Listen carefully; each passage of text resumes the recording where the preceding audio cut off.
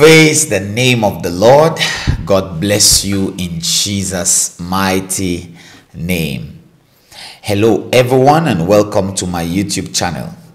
If you're new here, my name is Samuel E. Molombe, the man that God uses, and I welcome you in Jesus' precious name.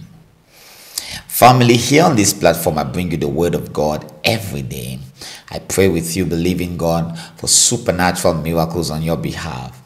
Please kindly consider subscribing on the channel and ring the notification bell when you do, because God is always saying something today. Amen. The Lord says that count 6 times, and after the 6th count, there will be a massive shout of joy, a shout of victory. 6 days, and after that, there will be a shout of joy and a shout of victory. There is somebody right about now in the realm of the spirit. I see the clouds are gathered. God is set to change your life. God is set to bring about a new experience. Hallelujah. I am speaking prophetically to you in the name of the Lord Jesus Christ that there is somebody right about now. You're watching me on this platform, and there is set to be a new season for your life. The last few months or the last few weeks have been kind of horrible, terrible for you. A lot of negative things have happened, and you're asking yourself, will there even be a break for me? Now, I saw in the realms of the spirit that God was turning the tables around and, changing the circumstances, the prevailing circumstances that are around you. When I perceived this word, I remembered the story of Jesus and his disciples in the boat. The Bible tells us that a boisterous storm blew against the boat. The waters were hitting the sides of the boat as if it would break it in the next bang. Family, the Bible tells us vividly that the disciples were terrified. They were scared for their lives.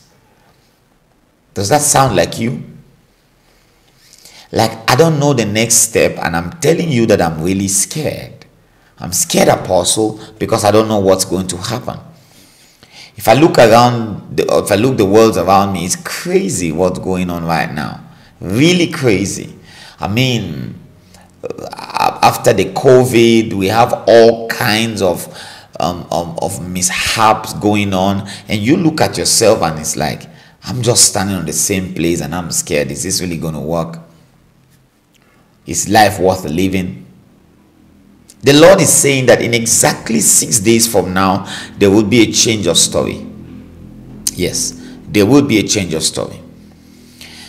I must remind you that I am not a content creator. I'm a man of God, and I only speak when heaven tells me to.